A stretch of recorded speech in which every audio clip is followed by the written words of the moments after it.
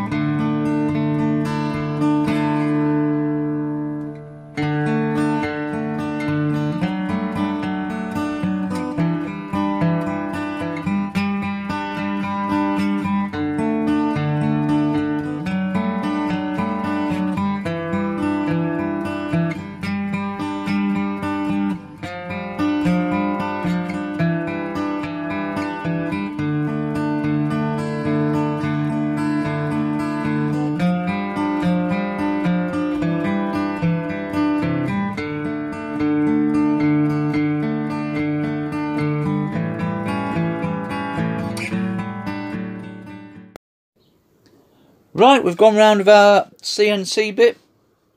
We've not had any issues. Cuts really nice as this stuff. If you notice there, I've took one out completely, or something up there. This would come off with the CNC bit, no problem. But obviously it's going to take a little bit longer. So I like to remove something like that, simply for when we put on the mill end bit. We've got like a depth gauge, and we will simply set that to the same depth as that. And then that will be right for clearing out the inners of all these letters. I've actually just noticed there, I've missed that bit there. That's no problem, we'll nibble at that with the mill end bit as we go round. Okay, just simple case of removing your CNC, we've done with that. Slotting in our mill end bit like so, same size shaft. We pop that in the router, set it up on our gauge, our depth, and then we'll start removing the inners on the lettering.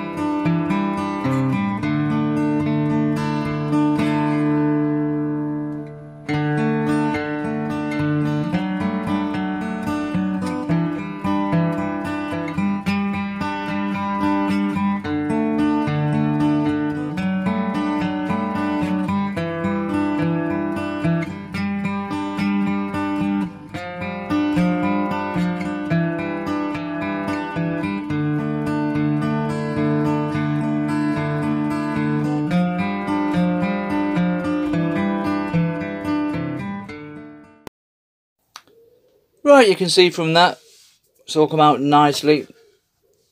Really is cutting nice, this recycled pine stuff, so I'm quite happy with that. We've got our lines drawn off for the 3 routed out sections we're going to do to make our planking effect.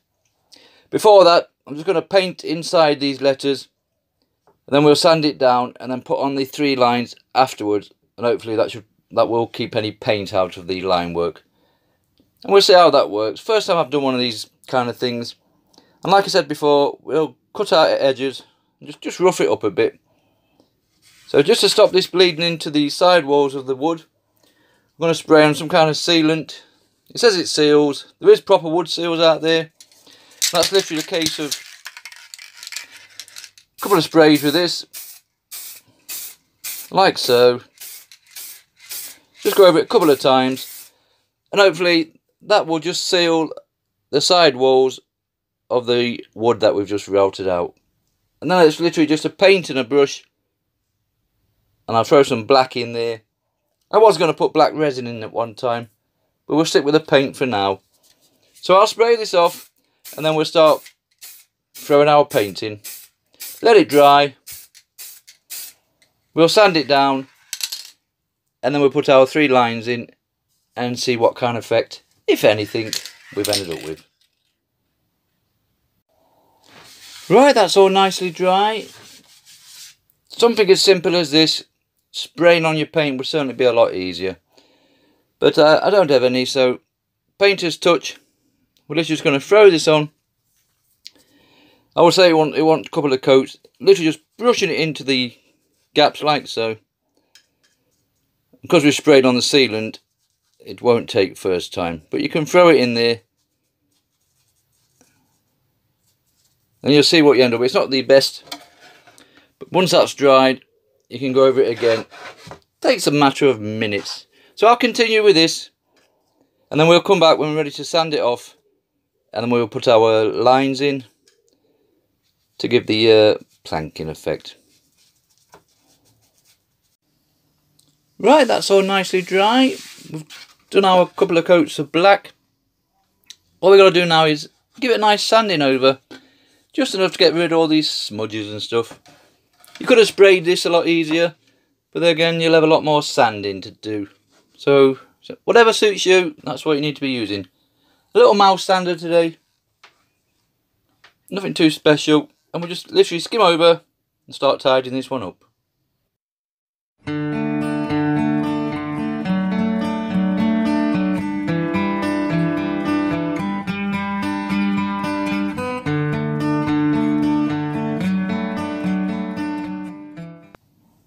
Right, that's all sanded down nicely. Now I'll be quite happy to leave that. Put some linseed oil on, bit of spray varnish, and that will be that one finished. But I'm going to stick with my initial plan, which was to route out 3 lines down here, to give us 4 3-inch planks, pallet wood effects, you know what I mean. So normally I would just do this freehand, but today I'm going to put a border on, something like this bit over the top size wise. Put my router on there, mark off where I want to be, and set this runner in place, and literally just clamp it into position with these, one at either side, and then we can just run our router along there. Once we've done that line, we'll simply move it up, get our positions again at either end with the router, clamp it down, and do the same again, and hopefully we'll get 3 nice straight lines.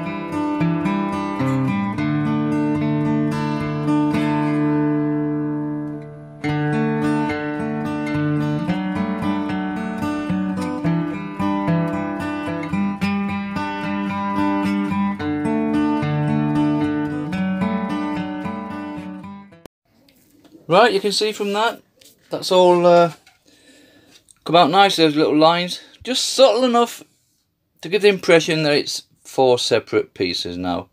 So yeah, I'm quite pleased. Originally I was going to really cut these in and give it like a driftwood, but I'm just going to keep it subtle. I've gone down the side bits there like so. And that'll do for me on this one, so I'm happy with that.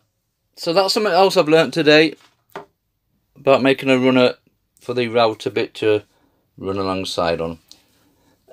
So next stage, bit of linseed oil on this just to darken it all down, and then we'll spray some finish of some description over the top, and this little project will be finished.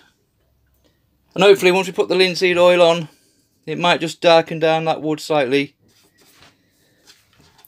just so the actual joints itself, like in there, will stand out a little bit better. So I'll cover all this off now, and we'll come back when this project is finished. Right then, that's all dried off nicely. We've sprayed on 4 or 5 coats of this sealant stuff. I love this, I use it all the time on mine. And it's just enough, give it a bit of a shine. You can see from there, it's an indoor piece is this one, so you don't have to go too carried away with all the varnish and sprays. Just enough to say you're done. We can just about see those lines running down there.